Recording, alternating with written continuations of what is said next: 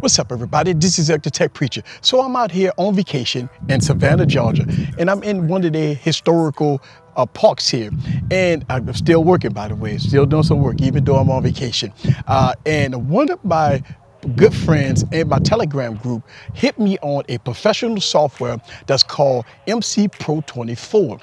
Now, this software is just like McPro. If you watch my YouTube channel, I talk about McPro a lot. Well, mcpro24 is a professional videographer's app, and it has a bunch of features on there. So in this video, I'm going to go over the OS a little bit, and I'm going to give you guys some footage of mcpro24. Now, I'm going to give you some commentary on it. I cannot go through the entire app in this video because it's so detailed. It's going to need a dedicated video just for the app.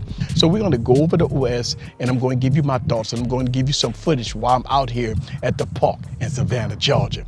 So sit back and relax and get your popcorn ready and follow me on this journey. Let's go.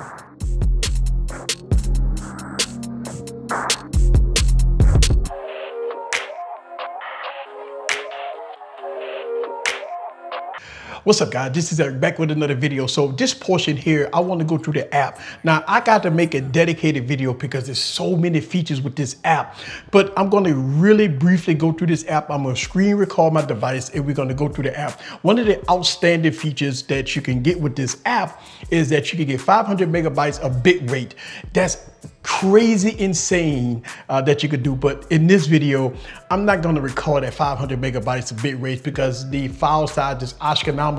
Plus I did it and the device gets a little warm, you start losing frames and stuff like that.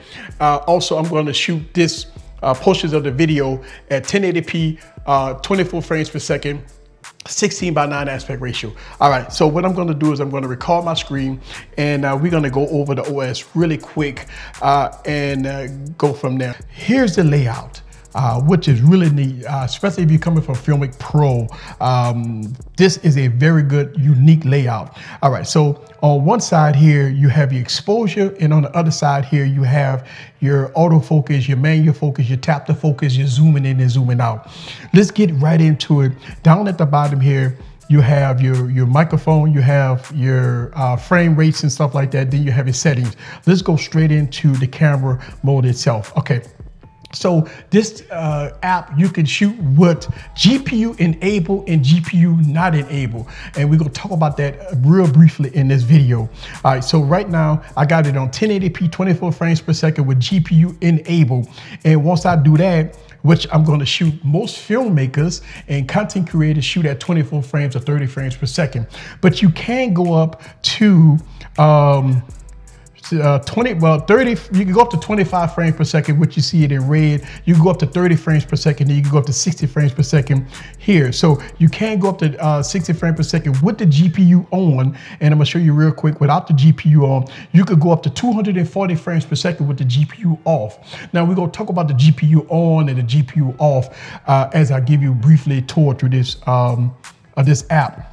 All right, again, 24 frames per second. I'm going to shoot this at 1080p. Yes, you can shoot this at 4K, but for the purpose of this video, I'm going to shoot at 1080p.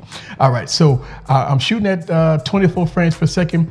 I'm going to do 1080p 16:9 aspect ratio, and look at the video's recording settings. You got crop, de-squeeze, you got the DOF adapter, you got constant FPS mode, which is experimental. You got targeted frame rates. You got codec. I'm going to shoot this in H.265 for the purpose of this video, but you can go into H.264, but I'm going to shoot at H.265, not a bit rate. Now, this is what's so insane with this this app. This video I'm going to shoot at 160 megabytes, which is a large file. To give you a reference, most devices shoot at 35 to 50 megabytes bit rates. I got it at 160 megabyte bit rates, but you can go all the way up to 500 megabytes of bit rate. This is insane. Now you do see it in red. And one of the reasons why you see this in red is because you have to understand that devices cannot shoot in these high bit rates. If you do shoot at these high bit rates, you're going to start getting lost frames and stuff like that. The device will start heating up, but that's your option. But the purpose of this video, I'm going to shoot at 160 frames per second. All right, so we're going to go back to 160 frames, which is the safe zone, by the way. And bit rate rate. I want to shoot at a consistent bit rate, constant bit rate. So I'm going to go constant bit rate, but you can shoot in default or variable bit rate. But I'm going to go constant bit rate because I want the device to stay at 160 megabyte bit rate. And you got noise reduction, you got hot pixel correction, you got sharpness if you want to make it sharp. Stabilization is important because you got optical and digital stabilization. You can turn it off. You got optical, you got digital, and you can do both. What keeps the device very steady if you're moving, if you're panning and stuff like that. So it works out very well, and go from there. All right. So once again, it's a difference between GPU and non-GPU. And again, I'm probably going to make a dedicated video because so much stuff with this app. At the bottom here, you can go here, and what's so weird about this, you do have log support on this device. So you can go to linear, you can go manual log, and you can go Rec 709, sRGB, you got HLG, you got Cine log, S log, you got all kinds of different things in log. So you got full log support. Remember, this app is $14. So you got so much stuff going on here. So in this video, what I'm going to shoot is I'm going to shoot in regular mode, which I am going to adjust all my exposure and shutter speed and ISO, which I'm going to display on the screen. The second thing is that I'm going to do is I'm going to shoot in 10-bit so y'all guys can see how ridiculous 10-bit is. Now listen, man, 10-bit you have to turn off the GPU. All right, and let me show you this real quick on the GPU side. So when you turn off GPU, just say I select 24 frames per second. And I go to a 1080p 16:9 aspect ratio.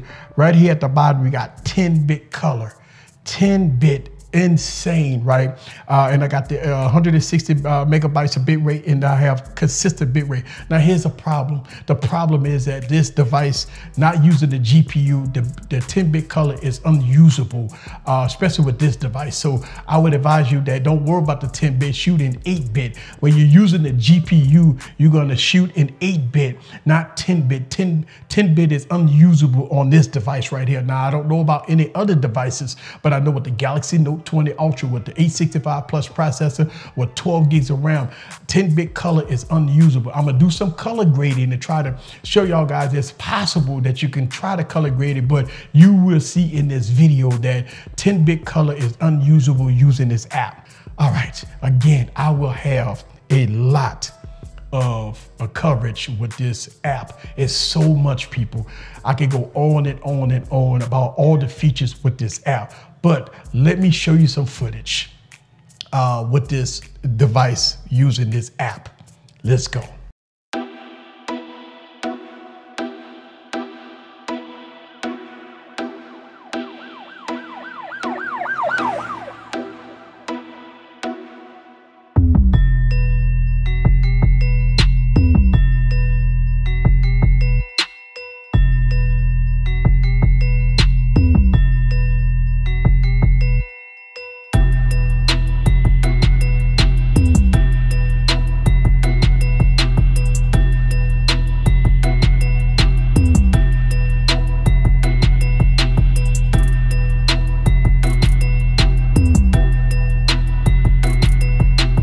All right, guys, so let me give you some commentary on what you're seeing right now. Right here is with GPU on. I got this at 24 frames per second at 160 megabyte bit rates. It's large files, believe it or not. It's a few minutes is like 3-4 gigs. So it's very large files. Right here is just the my shutter speed is locked. My ISO is at about 20. Look at the dynamic range behind me. It looks really good. I might do a little tap color grading at this part of the video. So this is at 8-bit with the GPU on. Remember that with the GPU on, you cannot go past 8-bit. Now with the GPU off, you could go to 10-bit. And that's what I'm going to do next. I'm going to go 10-bit with the GPU off, and I'm going to try to do some color grading in post. It's not going to look that great. I wouldn't recommend doing GPU off with 10-bit color at 1080p, 4K, or whatever. It's not going to work. But let me show you anyway. The GPU off at 10-bit. All right, so this is 10-bit. And as you can see the before, and I'm gonna try to add some color to it and try to fix it. But I'm gonna tell you right now, with this app, this device combination, 10-bit would not work that well. As you can see, 10-bit, I try to fix it as much as I can. But it's so funny that when looking at the display, it looks really good. But when you put it in post, it's totally messed up. So I just wanted to let y'all guys see this. This is gonna be 10-bit, no GPU, and that's the problem because it's not using the graphics card, the graphics software. So it's just rambling off doing what it need to do. I would never recommend 10-bit, but here it is, 10-bit color on this device, and you be the judge for yourself. Let me get out of this, man. It sucks. So here it is. All right, guys, so this is the front-facing camera, right? I'm doing this at 24 frames per second, same bit rate, same everything, but I'm using auto GPU, so the GPU is on, and I got all my shutter speed and everything locked. So this is the front camera. Now I am going to switch to the different modes so y'all guys can see, but this is the front camera. Let me know down in the comments below what you like about it, what you don't like about it.